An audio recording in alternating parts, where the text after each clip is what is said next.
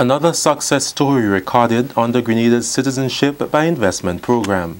Details to this story and more in the National Report.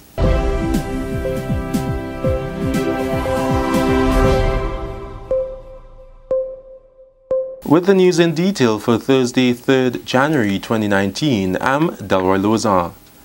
Grenada's Citizenship by Investment program has recorded another success story with the opening of the Hideaway True Blue condominium in the south of the island.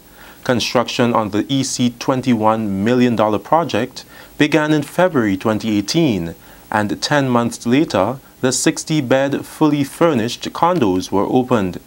Local investor Grenadian-born Richard Nixon says the condos are presently 100% occupied, as it has been designed to meet the needs of students at the nearby St. George's University. He gave an overview of the project. There are 14 studios, 16 single-room studios, and 14 two-bedroom units, a gym, and a concession store located in the basement. We have a total of 60 beds, of which all are currently tenanted. All units are fully furnished, each with a small patio and view.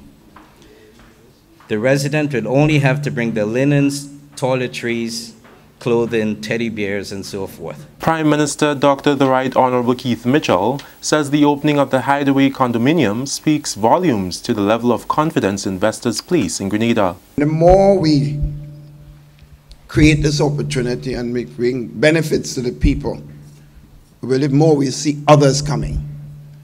Because the safety of this country, the peace and order, is a critical factor.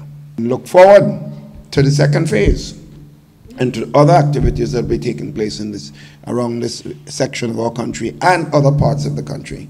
Nixon encouraged locals as well as foreign investors to take advantage of Citizenship by Investment program. I'd like to publicly endorse the intent of the program because I've seen and experienced the benefits it can bring. This is a program also for Grenadians and not as perceived by many being reserved for foreign investors. At this time, the Act does not discriminate on who can benefit from this program. However, it would be instructive for a special set of incentives which should be afforded to naturally born Grenadians to make getting involved in the CBI business a little bit easier and preferential. In the Caribbean CBI world, this is one of the few projects which have been fully constructed from scratch and completed on schedule and within budget by a naturally born citizen of that country. Manager of Cricket West Indies, Grenadian-born Raul Lewis, wants Grenadians to throw their full support behind the regional team, which will play 2 one-day international matches against England on February 25th and 27th. England arrives in Barbados on January 11th, and the Windies team will be in a short camp from January 17th. During the tour, the teams will play 5 one-day internationals, 3 tests, and 3 T20 matches. We want the Grenadian public to support, make them feel welcome. We're going to come back to Grenada for many, many matches, yes, because that in itself is going to help the young cricketers of Grenada to rub shoulders with international cricket and see how international sportsmen operate. Yeah. Because I'm planning to invite people down to come and watch the practice session. Right. You wouldn't be able to probably get into the dressing room, but come, who can bowl, we probably will bring them to bowl in the nets. Yeah. And it is important to do that. So I'm encouraging everyone, school children, bring out your grandparents, everybody, to be part of this big event. Definitely. The former leg spinner from St. Andrew is looking forward to being on home soil as the manager of the team for the 2 matches. After playing up through all the different age groups and touring all these different countries, and that in itself is one of the biggest achievements for me, to sit at home in a stadium where you'd have named a stand after me, and also Junior. Mm-hmm. And now I'm sitting there as the manager of the team. That's a great pleasure. I will definitely take a photo. I don't take a lot of photos, but I'll have someone take a photo of me sitting there as the team manager. Of course, it's good to be home. I've been begging for that. Lewis says the regional side will go all out to give a good account of itself during the tour. We will ensure the people of the Caribbean that we're going to fight for West Indies cricket all the way through and ensure that, you know, we make the people proud with some good performances on the field, and also what we can do off the field, you know, to support any organization or group of children who are interested in getting to know the players and, you know, relating with them and, you know, bringing people together as we tour the region. Yeah, so yeah, we will promise some good performances. This is the National Report. More news after the break. We're back with you to continue the work. We need you to improve our Grenada, Carriacou, and Petite Martinique.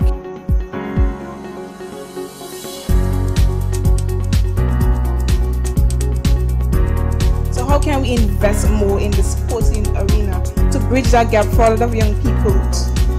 I think there should be more forums like this. We need to find a way in which to combat that now. Join us for the next Contributors Forum on Tuesday, January 8th, 2019 from 7 p.m. at the Crochu RC School in St. Andrew. Welcome back. The Royal Grenada Police Force has recorded a successful 2018 Yuletide Task Force operation. That announcement by ACP Jesmond Prince during a press conference held at the police headquarters on Thursday. The briefing was to update the public on the just concluded Yuletide operations. Traffic arrangements, vehicle theft, and efforts to minimize crimes throughout Grenada, Carriacou, and Petite Martinique were some of the areas discussed. While there were some challenges, he is satisfied with the results of the operations. From the intent, we see that our plan was going to be, we were going to be challenged with a number of activities that were going to happen around the island during that period of time. And so we anticipated that the challenge was going to be great, and with the support that we got from all the departments within the RGPF, we were able to, at this stage, say that the operations were a great success. Success from the fact that there were minimal criminal activities, almost zero major crimes. There were minor incidences, some of which were premised mainly on disorderly behavior and some offensive weapons. We also saw quite a number of vehicular accidents happening, even though we took the opportunity to sensitize the public in the area of road safety. We still saw quite a number of accidents happening. We also saw a new emerging trend of vehicular theft. Again, persons basically being careless about how they secure their property, and this is something that we spoke about from the onset. ACP Prince commended the general public and the officers of the RGPF in the fight against crime throughout the country. We believe that our operations for Yuletide were incident-free. We had a number of police officers on the street and in the communities checking and talking and engaging persons as much as possible. And we think that contributed significantly to the success that we are boasting about now. But let me hasten to say also that a lot of the success can be attributed to the relationship that we've forged with the public over the many years. We believe that the public assists us tremendously in following some of the directions and guidelines that we would have given, and also speaking with us and engaging us on some of the things that we eventually found out later on and had to have dealt with. We also want to attribute that success also to the men and women of the Royal Grenada Police Force who worked long hours, standing, moving around, and trying to ensure that things get done and people move about and do their business in a safe environment. Meanwhile, Head of Traffic Inspector Linford Kingston says the RGPF recorded 457 vehicular accidents during the period November 1st to December 31st, 2018. From the 1st of November to the 31st of December, we have recorded 457 accidents. Out of that 457, from the 21st of December to the 1st of January, we have recorded 97.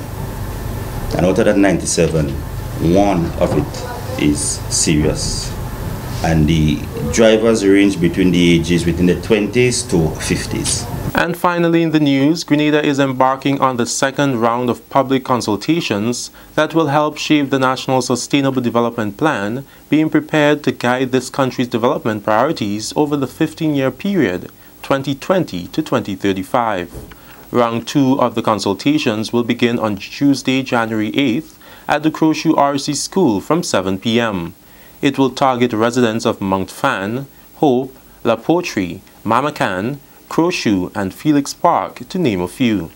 The national plan will identify strategic priorities to address crucial social, economic, environmental, and other challenges that undermine Grenada's development. The ultimate aim of the national plan is to fundamentally improve the way we live, work, interact, and treat our natural environment. It envisions that by 2035, Grenada will be a resilient and prosperous nation.